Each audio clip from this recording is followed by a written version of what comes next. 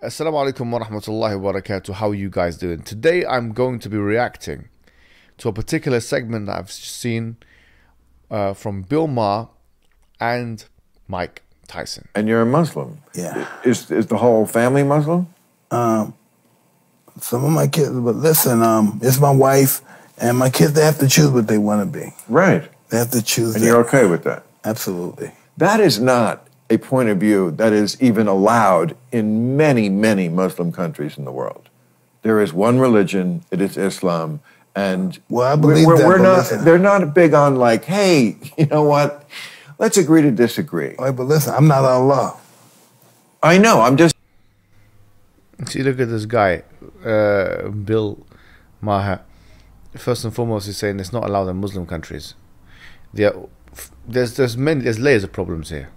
What is a Muslim country exactly? Is it a country with a majority Muslim population? Let's just say that is the case. No problem. Let's go with that. Now, is what happens in a Muslim country representative of what Islam says? No, it's not. Okay, so it's not really a good argument. Number three, on this point, actually there's many verses in the Quran which very clearly tell us that prophets had their own sons disagreed with them. Their own wives disagreed with them, betrayed them, went against them, didn't believe in what they believed. Noah, for example, is depicted in the Quran as having his son disbelieve, or that his son disbelieved and that he went against him. He didn't force him to become a submitter to one God. Lot as well, his wife disbelieved, and so on. So the Prophet Muhammad himself, his uncle Abu Talib, did not believe in the message of Islam. And then Allah in the Quran says, إِنَّكَ لَا تَهْدِي مَنْ أَحْبَبْتَ وَلَكِنَّ اللَّهَ يَهْدِي مَنْ يَشَاءُ. That you don't guide who you want, but Allah guides whomever He wants. So لَكُمْ دِينُكُمْ وَلِيَ دِينُ, or the idea that He just negated, to you your religion and to us ours, is exactly a verse in the Quran.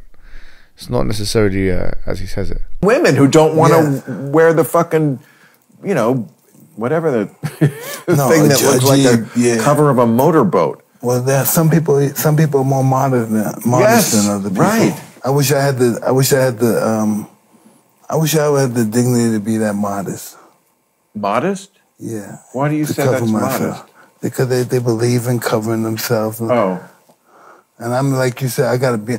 Don't how much money I gotta be in this cheap ass plane with all these people and talking to these people. There's one thing. Modest is one thing. Completely covering a woman so you don't see any of her. Well, that's not modest. That's pathological. Suppose she's... You see, look, he's now defining, well, what is pathology? Pathology is really a psychological disorder. And what is, I mean, you haven't described to us, if you're saying it's pathological, what pathology is it? How do we classify this pathology? It's not just about using terms here and there. They have to have substance. So what, are you diagnosing women who cover in a certain manner with some kind of psychological disorder? Which disorder is it? We would like to know. The point is that who gets to set the criterion of who should wear what? Should it be you, Bill, because you have a big platform and because you're a white American? Should it be your friends and compatriots and colleagues? We believe as Muslims that the one who gets to set the guidelines is God Almighty. The one who gets to tell us what is virtue is God. The one who gets to tell us what is modesty is God. The one who gets to tell us what is honesty is God, and so on and so forth. It's not you who gets to set those criterion. You have no way of substantiating your morality in the first instance. She's happy with that. She's not, oh my God, she's not happy with it. I mean, you can brainwash someone. How do you know what she's happy with and what she's not happy with? And what is happiness? How do you know what is, if she's happy with it or not? This is no longer an academic discussion. This is what, have you surveyed them? Have you spoke to them? And I got a question for you. Do you think that women who wear typical Western dress code, do you think they're happy? Is there any evidence that wearing that makes them more happy than wearing what these other women are wearing? This is a question. Honestly, do you not think potentially there's an argument to be made, at least, that for women who are not privatizing their ornaments, women who are not privatizing their ornaments, at least have a sense of insecurity which may be a cause of depression and anxiety?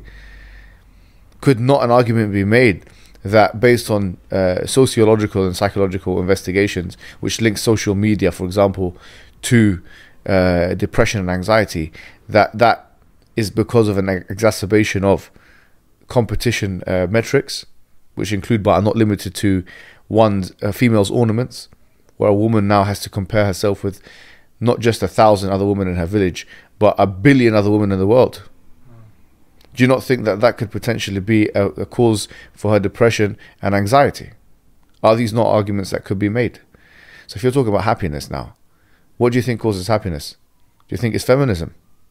So if that is the case, then why is it the case that the longitudinal study that was done from 1970s to 2000, Blanche Flower and Oswald, indicates an increased anxiety and depression of women in the Western world after so-called reforms were made legislatively in your country?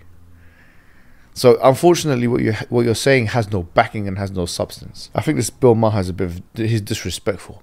Even if you don't accept this man's religion or what his faith, you've got to understand you're speaking to someone who's contributed majorly to your country's culture, and you're speaking to him with all this disrespect. Have respect.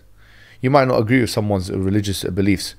Yeah, you might not agree with their choice of spirituality, but don't sit there and start, putting yourself in the driver's seat, thinking you're some kind of an interrogator. Who are you? Why do you think? What is this? Where is this sanctimony coming from? Where is this sanctimony coming from, my friend? Why do you think you've got it right? Why do you think all the other world's cultures should kneel in humility to you, great white man? Why do you think that's the case? Who put that entitlement in your head? Was it your followers? Was it the payment you're getting from whatever news station you're working from? Who exactly put you in this position? That's my question to you. So look, I think you need to be educated, with all due respect. Yeah? You need to be educated. Because as it stands, you don't really have much of an education. You're culturally deplete. You have a lacking of cultural capital. That's you.